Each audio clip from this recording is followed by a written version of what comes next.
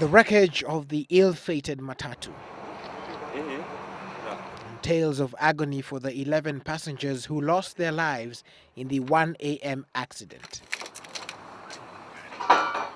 Shocked residents of Salgaa area were woken up by a loud bang in the thick of the night when this matatu, which was moving from Kisii to Nakuru, rammed into a trailer.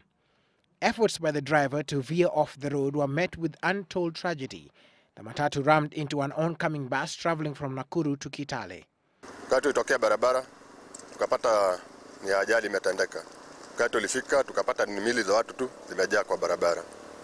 Sasa kujaribu kuangalia wenye kuokoa, tukapata tu ni mmoja tuliokoa. Na dakika kidogo alifika kwa hospitali, tukasikia ameaga. Only 2 people who were traveling in the bus were slightly injured.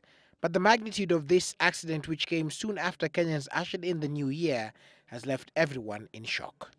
Tangu nizaliwe sijawahi kuona ajali mbaya kama hiyo.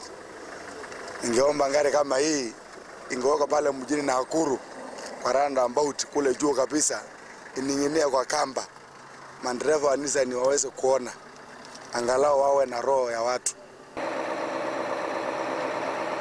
The accident comes at a time when the country is implementing stringent traffic rules in a bid to curb road accidents. However, for the travelers who died in this matatu, even those laws did not do much to save them from the jaws of death.